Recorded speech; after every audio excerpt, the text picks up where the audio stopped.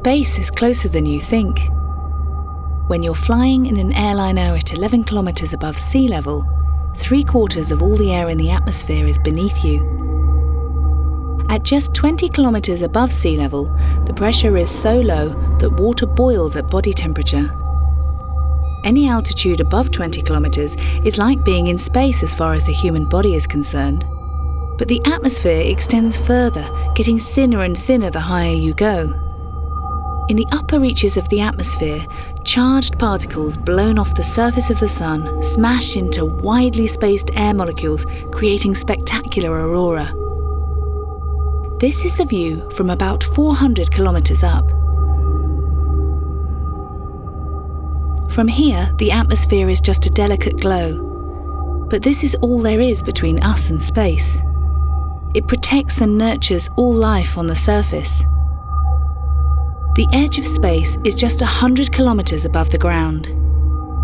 Rise above this altitude and you're officially an astronaut. 99.99997% of the air in the atmosphere lies below this level.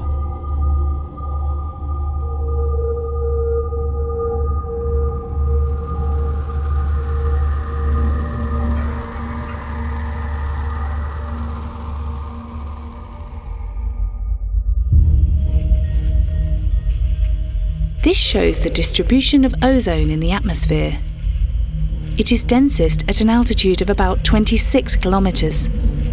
If we separated the ozone from the rest of the air and brought it all together at sea level pressure and temperature, it would form a layer just about 3 millimeters thick. But that's not how ozone is found. This is the ozone layer, the diaphanous region of the stratosphere that filters out 99% of the harmful UVB radiation in sunlight.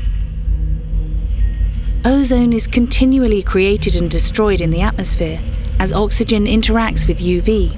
It's a dynamic process, but man-made chemicals can break the cycle.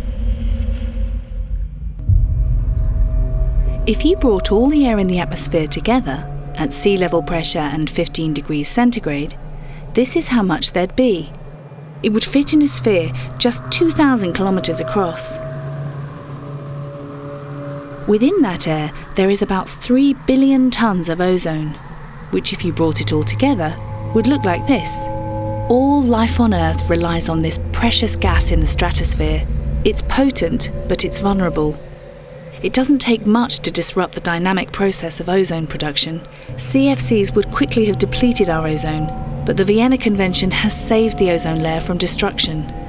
Ongoing stewardship will secure it.